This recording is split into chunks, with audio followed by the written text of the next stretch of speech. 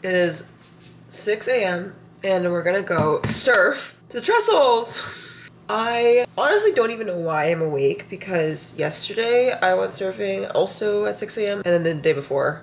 And then the day before. I'm really exhausted. I could barely paddle yesterday, but we're gonna send it because the waves are pumping. Is this gross? I've been using the same usable water bottle and dumping the electrolyte powder in my cup but not washing it every time. Let's go drive to Trestles. All right, we're en route to Trestles. I'm here with a special friend. Do you want to be in the vlog? J-Moon! Yay! This is my surf dad that he adopted me. And he takes me surfing in his minivan. This sounds really sketchy now that I think about it. Where are we going today, G? And how are the waves looking? We are going to Uppers, and it is supposed to be 4 to 5 foot. I'm riding today my daily surfboard. She's 5'7", and hopefully the waves are not too big that I can't even match the speed, but this has been pretty swell, especially when days are head high overhead, and that's what the forecast is looking like today. Oh, thank you, Ariel. Wow. Oh my gosh, this is insane. It's bananas, this is Hawaii. Oh my god. You can taste the Hawaii. That is genius. Because instead of putting your board on the top of the car, you can put it underneath so it doesn't fly. Yeah, and then he loosens it up, and then it comes down, then tightens it up to keep it up top. And this is fit like 2-3 boards in there. The smartest thing I've ever seen. If you guys are wondering, I have so far eaten 4 pieces of bread, 1 banana, another piece of banana bread. I've just been eating. So we're looking at the waves now, and honestly, it looks pretty promising. I see some sets that are like 3 to 4 feet. Whoa, empty left, look at that one. What?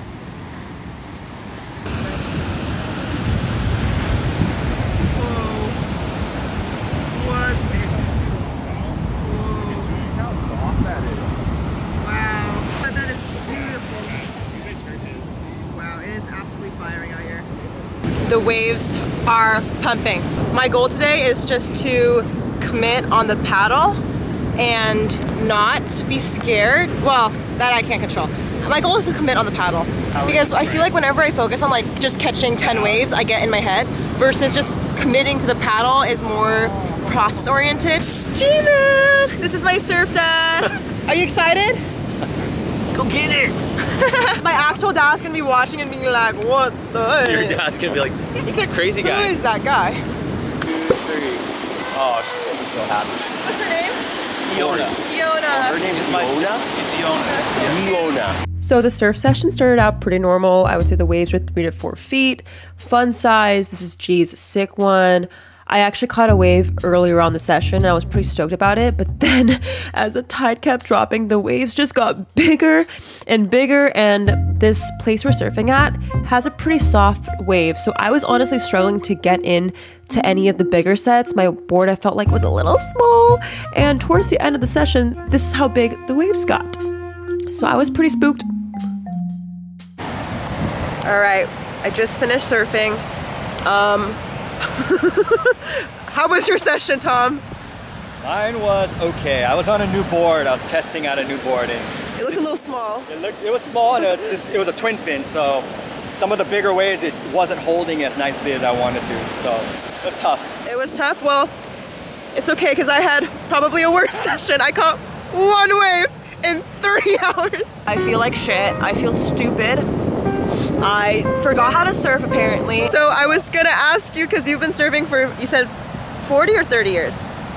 40 years, almost 40 years. Oh wow. Yeah. I guess what's your advice for someone that gets frustrated that like you're not catching waves, but then you get in a cycle of like I'm not good, and then you kind of dig yourself in a deeper hole? Like how do you break this mental cycle? Because for me it's mostly mental. Like I know how to pop up and all these things. Yeah. So for me, like what I'll do is I'll change things up. Okay. Whereas if I'm sitting on the outside and I'm getting frustrated because, you know, the thing is with the bigger waves, there's, in my opinion, a smaller takeoff zone. So Yeah, a lot for of sure. people crowd those areas. Right. So it's kind of hard to get positioned. So to change the whole like attitude, I end up paddling in and just surf the inside, or just do something drastic to make it a different session. How big would you say these waves are today? Today it's They're ranging from 4 to 8 feet.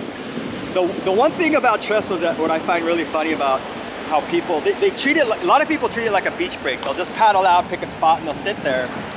The thing is, it's trestles. It's a reef bottom, like a rock bottom, and it always breaks, like more often than not, it'll break in the same place. Yeah. Over and over and over. It'll follow that little, the rock line or the ridge line. And so what you do is you kind of figure out where it is.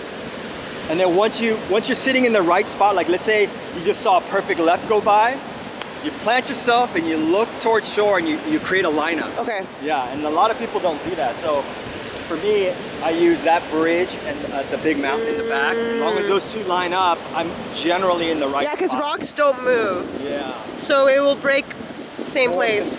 Thanks, Tom. Yeah, of course. Tom also has a YouTube channel as well, if you guys want to check it out. He's a lot better at surfing than me, so he's probably more advice driven. I'm just here for the emotional support. How was the session today? It was so fun. There were lefts, there were rights. It was like kind of heavy. Did you get worked? I got worked. Yeah, I definitely got worked when the sets came.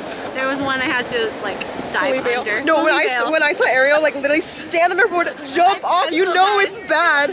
You know it's bad. I could not duck dive. I could not turtle roll. I just had to dive. That's heavy. Ariel's from Hawaii, like born and raised? Yeah, born and raised. How big are these waves in Hawaiian terms? Like be honest on the big small ones and then the big sets. The small ones were about like 2 foot Hawaiian, and then the biggest sets I think was about 4 to 5 foot Hawaiian. That is pretty big. Yeah, it was. Even I was scared. Okay, that makes me feel better. After a long day of surf, I got fries, a burger, and chicken tenders. Good morning, everybody. It's the next day, and it took every fiber in my body not to go surfing today because the waves are pumping.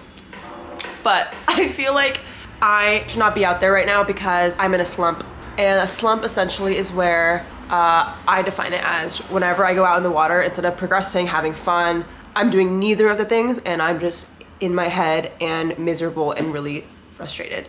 And this has been happening for like, I would say a week. I've been going surfing every day for a week at 6 a.m. No ifs or buts. If the waves are shit, I'm still out there. And I just feel like I'm kind of hitting a mental block.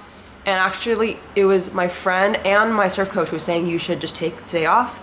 But I was journaling and meditating today. God literally, I feel like, is watching me because my meditation app that I use every day, it literally said on the app, redefining success. Like, Jade, you need to redefine success. I feel like my goal on this channel, ever since like 6 months ago, has been to get barreled at Pipeline, which is the most dangerous wave in the world. And every time I get faced with days like this that are huge, pumping, and also really good waves, I usually don't catch them because I'm not at that level yet. And then I'm like, what the if I'm scared of like a 7 foot wave, how am I gonna get barreled at Pipeline? And I think what this meditation app was saying was like, you need to let go the target, because if you try to aim too tightly at the target, you'll miss. Literally, that's me. I need to let go. I thought I would just share this because I know in general we can apply these lessons to our own lives, but I know I can handle these waves. It's just like, you have to let go of the target, okay? And then the second thing is that I should have brought a bigger board. I really should have brought my step up because that would have enabled me, at least if I was on the outside, I could get in on a bit sooner.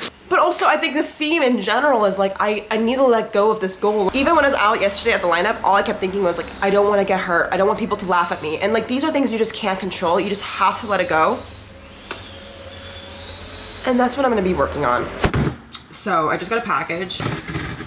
By the way, guys, if you haven't already, go follow me on Snapchat. I know it's really random, but I've been vlogging a lot on there, just like throughout my day, real-time surf vlogs. So if you just want more candid content about the day, go check me out on Snapchat. Ooh, this is so sick. Okay, I have seen this before. So this is from Flux Footwear.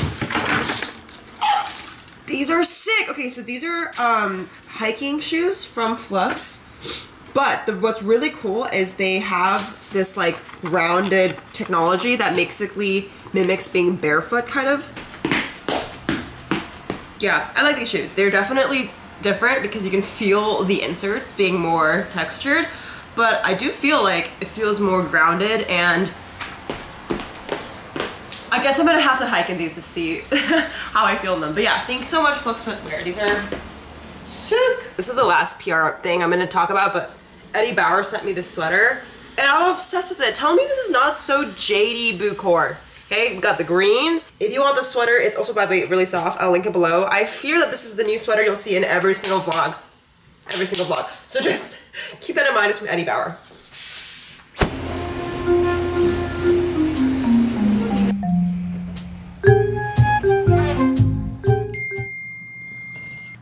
We are going to the wave pool today in Palm Springs again. I know I just was there like 2 weeks ago, but I wanted to share this really cute thing I found. So I was looking through my old journal entries and look at this journal entry I wrote 4 years ago when I was first learning to surf. I don't feel like I'm strong enough to surf pipeline. I'm scared it will hurt me. I can't afford it literally. God, if it's meant to be, show me your way. Small wins, Jade. Start with 1, 2, 3, 4, 5, 6, 7, 8, 9, 10 feet waves. Every day train your arms and breathing. Every weekend practice in the ocean. This month, aim for 3 feet. Guys, I used to be scared of surfing 3-foot waves. What if I get hurt? It's going to happen, but that's how you get stronger. If there's a why, there's a way. What's your why? If I can surf pipeline, I can face anything. Literally, that's so cute. I have a video where I surf pipeline on a small day, tiny, minuscule day, but my goal now is to get barreled at pipeline, and I just feel like every day I have really bad days surfing. I feel like I'm hopeless and I'm not going to be able to achieve my goals. But then I look at this journal entry of me literally being afraid of 3-foot waves. The contrast to going out the other day when it was like 6, 7, 8 feet makes me feel like there is hope potentially. I just have to keep going and just put in the work. Ryan got a new board. It's a swordfish model, carbon fiber, wrapped, vacuum wrapped, very light, and I love it. Show the fins you have on it. Dave Rostovich. Whoa. The surf coach does airs now, so he's gonna ask for a raise soon. Bruh. Just kidding. Ready, guys?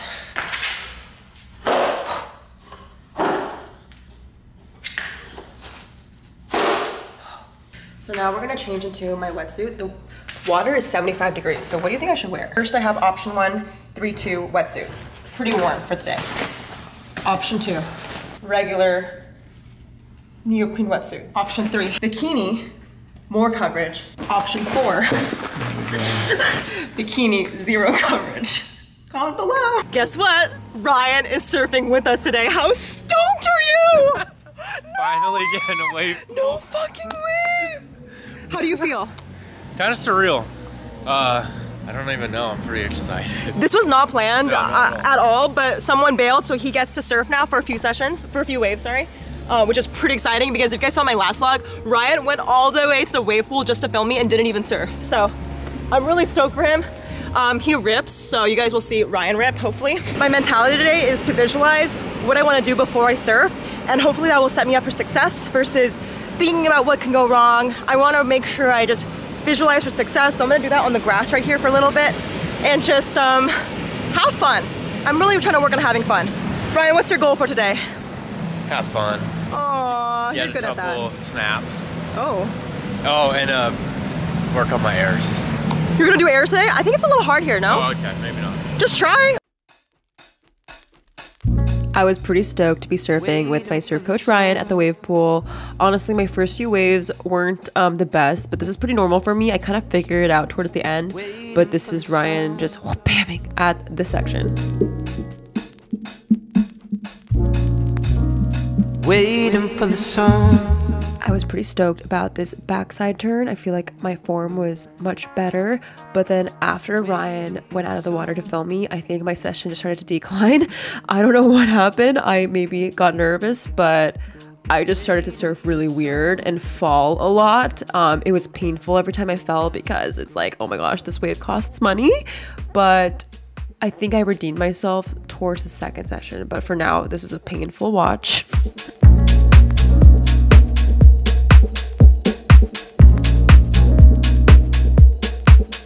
I just finished my first session at the wave pool. I feel like I definitely blew it on a lot of the rights. I feel like I just ate shit a lot. but I also had a few good turns. Hopefully, I actually am looking forward to seeing the footage. Honestly, that better, honestly. Oh, that's pretty good, guys. Look at this. Guys, she's starting to compress. So what's happening here? Honestly, my shoulders hold it longer, I guess. I think it's where you start your bottom turn, but see how the board snapped quicker? Like, yeah. Do you see? Yeah, it did. Twerked a bit more. Oh, you're right.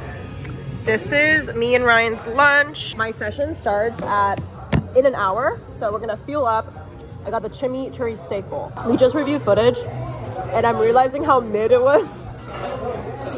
But it's okay, we have one more session. If I didn't have one more session, I might cry. I'm a bit embarrassed to show this second session footage because it was that bad. Honestly, this one was fine. It's just, I don't know what I'm doing. Like, I just started to fall a lot. The wave pool, I will say, is very hard to take off on. A lot of people have said this as well. It's just, if you're paddling too much, you're gonna be thrown over the falls. If you paddle too little, you won't be in the wave. So I decided to switch to my lefts because I'm a bit more confident on it. But even then, I was struggling. If I were to reflect back, I think I was really in my head because a lot of people in this session were just ripping it and I just wanted to be as good. But things take time, obviously. So instead of using everyone's progress as motivation, I just kind of got stuck in my head. And that's okay, it happens, but towards the end I did get a hang of it. It just took a painful long 1 hour and 45 minutes to get there.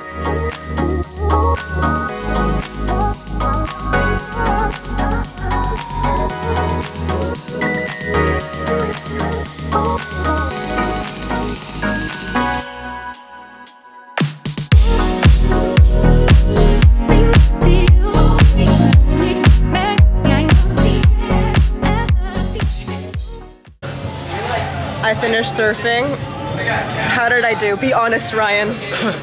Well, we had a strategy, and that was to fix the pop-up issue. Yeah. Focus on one turn at a time, and you did that. I mean, you didn't complete every wave, but nobody did. Guys, I think I have short-term memory loss. AKA, I only remember the bad waves, and I don't remember the good waves. Like, I feel like I surf like shit, but I think there was at least one wave.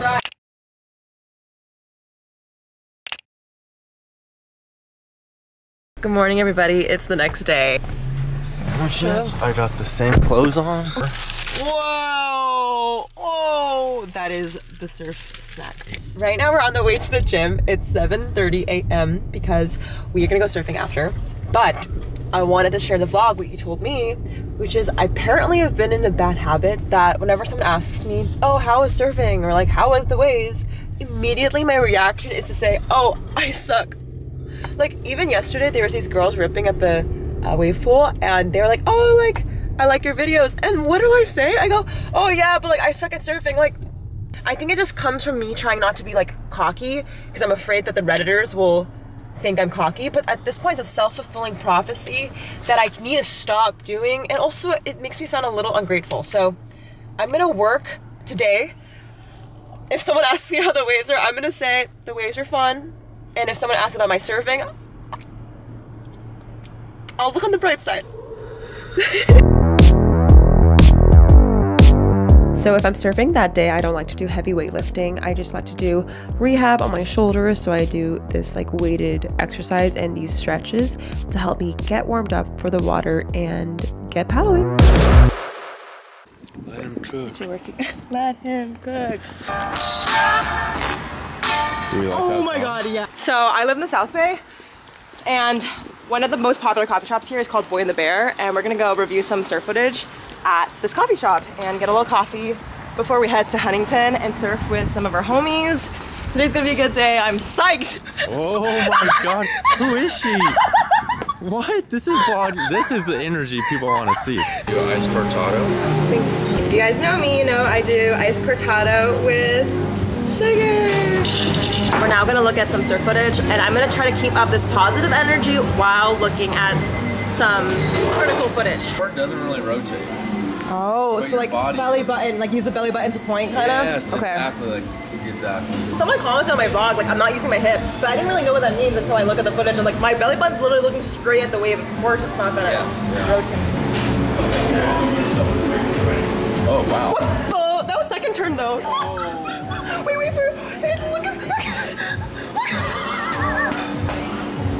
Guys, I don't know why I'm depressed. I'm just gonna do a voiceover because it was so loud at the coffee shop, but basically Ryan said that it's not about getting 15 perfect waves at the wave pool. No one does, even the pros fall. It's just getting 1 or 2 waves you're stoked about, and the rest is about experimenting, and it's okay to fall. Let's go, Shred! It's windier down here. So we're thinking that as the tide drops, it's gonna get a little too heavy, and the current's gonna get more obnoxious than we want it to be. No current. So if we go to the other spot, it'll be less current, it'll be smaller for sure. I was just watching your video the other day. Oh, really? Jade, that's Mel. Hi. Hi, nice to meet you. Jade.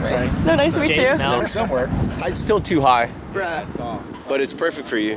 Why? Because it's like great, like fun. It's not too crazy. But I like. No, I know you like crazy, but sometimes you gotta take, you know, easy.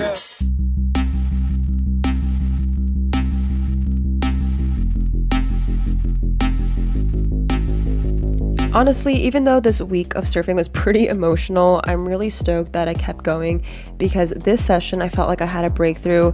I tried to stay in the moment, give myself positive self-talk, and I actually had some fun and caught some sick waves. So if you guys enjoyed this vlog, make sure you like this video and comment. I love you guys so much, and I'll see you guys in the next one.